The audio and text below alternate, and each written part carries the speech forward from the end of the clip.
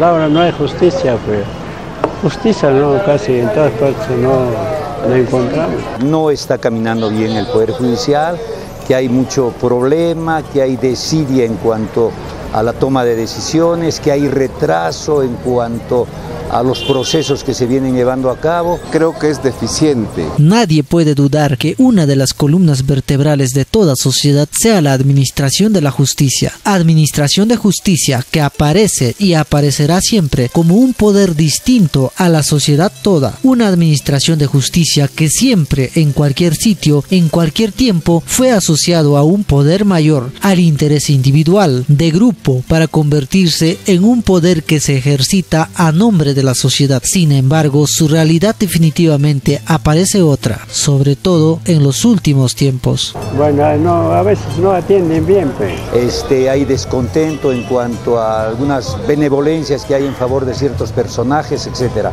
Porque, oiga, si no hay voluntad para hacerlo realidad, entonces yo creo que vamos a continuar lo mismo. Pero al margen de toda calificación, la administración de la justicia tiene un valor que nadie puede negar su importancia. Una sociedad con administración de justicia como debería ser, sería indefinitivamente otra. Primero, porque los delitos que básicamente que son los que hay en cantidad, en abundancia, en mayor número, mayor porcentaje, son los de corrupción, van a tener un proceso mucho más rápido, van a ser prácticamente los fiscales quienes van a tomar la decisión, previo proceso de investigación, y recién va al Poder Judicial para que se ejecute la sentencia. Va a haber voluntad de parte, yo creo que los que cometen o cometemos delitos, ¿no?, como los que imparten justicia. Este es un proceso.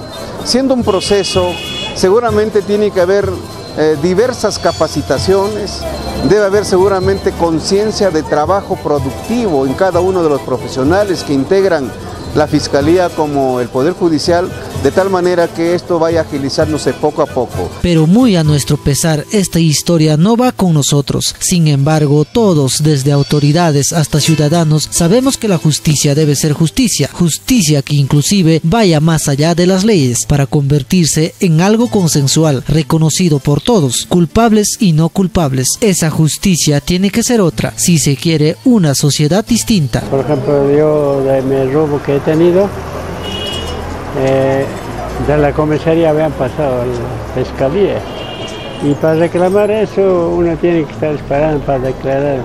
Mañana viene, no va a venir el juez, pasado mañana viene, uno todo el día esperando, dando sueño, así no atienden allá. Nosotros los ciudadanos lo único que corresponde pues es trabajar mejor.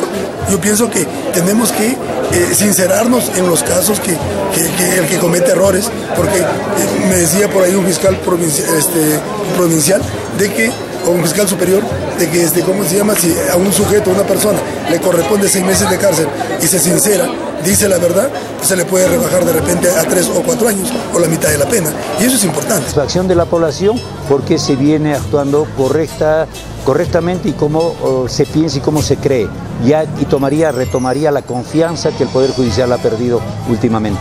Estoy seguro de que el presidente de la Corte Superior de Ayacucho, los señores que están a cargo, los jueces, los vocales, los fiscales, tendrán que ponerse, como se dice, en onda y hacer de que estos casos, estos juicios puedan ser eficientes, puedan agilizarse y terminen en el menor tiempo. Eso es lo que espera la población y esperamos todos. En esta semana se ha dado inicio a la implementación del nuevo Código Procesal Penal, un código que, por cierto, no es nuevo, sino que se encuentra en implementación en diversas regiones del país desde hace más de 8 años. Aquí en Ayacucho y otras regiones recién se inicia, y otras como Lima aún tendrán que esperar otro tiempo.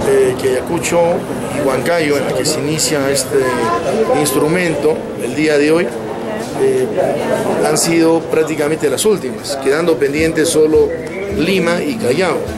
En los demás distritos judiciales ya se ha procedido a implementar el nuevo Código Procesal Penal. De que así como pido la confianza, como pido la fe, en su momento un maestro, hijo del derecho nos decía, tengamos fe en el derecho como el mejor instrumento de convivencia humana, en la justicia como destino normal del derecho, en la paz como sustituto bondadoso de la justicia. Sobre todo tengamos fe en la libertad, porque sin ella no existe ni el derecho ni la justicia ni la paz.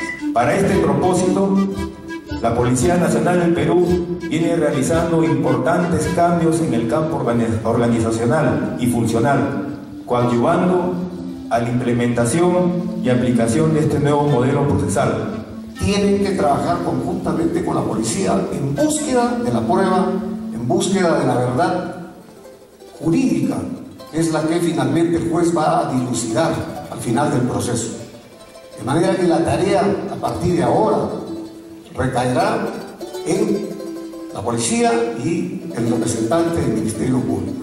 Este nuevo Código Procesal Penal se implementará luego de más de 70 años de implementación. Había sido puesto en marcha en los años 40, precisamente en el tiempo de la presencia de Manuel Prado y Ugarteche, paradójicamente considerado hoy obsoleto, anacrónico, pero que siguió juzgando a los ciudadanos hasta el 30 de junio pasado. Dejando atrás un modelo obsoleto, lento e inquisitivo, donde pregonaba la acumulación escrita de actuaciones que muchas veces no conducían a esclarecer los hechos que configuraban el delito, es decir, una concepción del proceso penal como una mera actividad burocrática. Y en consecuencia, todos esperan que el nuevo Código Procesal Penal inaugure un nuevo proceso en la historia de la justicia en Ayacucho. Por cierto, los casos sean administrados en tiempos más breves, con investigaciones más profundas y, por cierto, guardando todo el derecho de los ciudadanos que siguen siendo inocentes mientras la justicia no diga lo contrario. En días,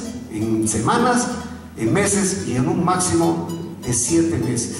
Esto ya es un resultado importante en la descarga procesal. El nuevo Código Procesal Penal implica un cambio de paradigma en el sistema de enjuiciamiento, cuya característica principal es la separación de las funciones de los sujetos procesales, buscando la máxima eficacia en la lucha contra el crimen. Yo creo, estoy seguro, de que esto va a ser una gran cosa para Ayacucho, pero eso también depende, ¿no?, del presupuesto, como ya lo dijo el congresista Urquizo y también el representante del Poder Judicial, que haya mejor presupuesto, tanto en la Fiscalía como en el Poder Judicial, y mayor capacitación, tanto a los miembros del Poder Judicial, a la Fiscalía, a los administrativos, a la policía, y todos ellos tendrán que capacitarse más, prepararse más, pero también, eso también depende de las personas que van a trabajar en esto. En consecuencia, se demanda confianza de los ciudadanos hacia la administración de la justicia, igualmente rectitud en los administradores de la justicia, guardando respeto por las leyes y los procesos. Así, gracias al nuevo código, la historia sería diferente. De que así como pido la confianza, como pido la fe, en su momento un maestro,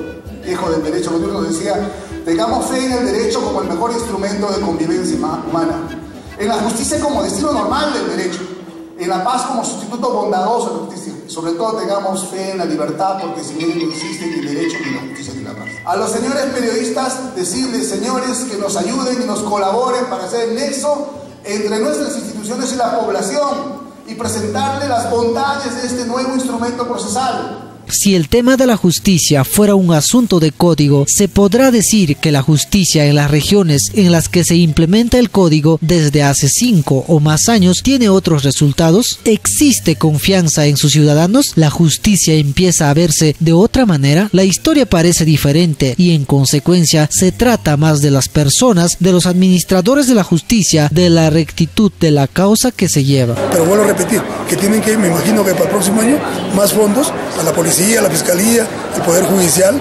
administrativos y todo lo demás, y también mayor capacitación para que interpreten de la mejor manera este nuevo Código Procesal Penal. Administración de justicia que tiene que ser recta, imparcial, más allá de las impresiones que pueden existir. Justicia que, por cierto, tiene que respetar las diferencias, los puntos de vista e inclusive las opciones políticas. Esto ha ocurrido, amigo, cuando el actual presidente de la Corte, Jorge Aliaga, cuando era presidente de la Sala Penal el año pasado, esto ocurrió el año pasado cuando era presidente de la Sala Penal. Ya, es el diálogo que sostiene Jorge Aliaga, ¿con quién?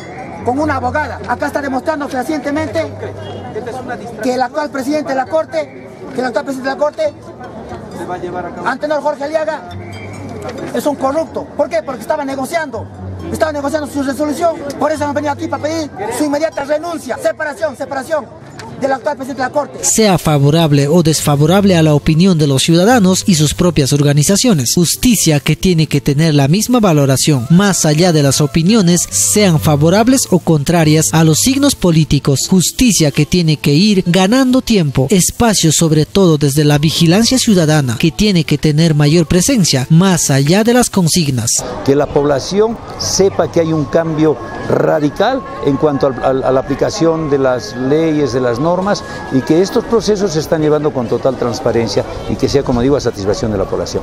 Creemos de que debe haber mayor agilidad en resolver los documentos, los casos, los juicios, porque hay muchísimos casos que están durando mucho tiempo, y creo yo de que los usuarios, la gente que está en estos líos, deben agilizarse las cosas, porque así podremos de repente resolver muchísimos casos que hay, no solamente en Ayacucho, sino en el país. Código Procesal, un nuevo esfuerzo de Estado que tiene que ser respondido como debiera ser. Sin verdadera justicia no existe sociedad justa, ética, moral.